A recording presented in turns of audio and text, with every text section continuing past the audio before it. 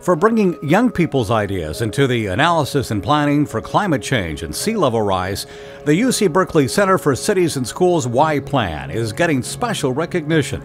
The Y Plan methodology supported nearly 800 students in 13 schools across 5 cities who participated in Resilient by Design, a regional challenge that brought together local, national, and international experts to develop community-based solutions to climate change.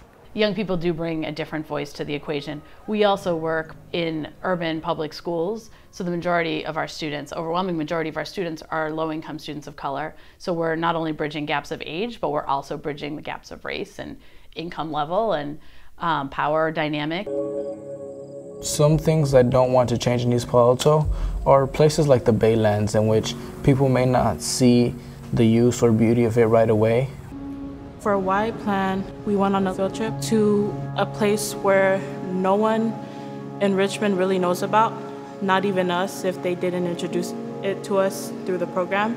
We went as a class and we observed the land and we came up with our own ideas. These urban low-income young people of color and their city leaders are starting to see each other as on the same sides. And then they're bringing innovative ideas to the table that are different and sometimes simple and sometimes not that expensive, but are important and meaningful and concrete policy suggestions. Y Plan gives our students the opportunity to find their voice in the community. Students have to think of what they want their world to be like and create for that. They're asking us. I noticed that students are waking up to we're the ones who create change.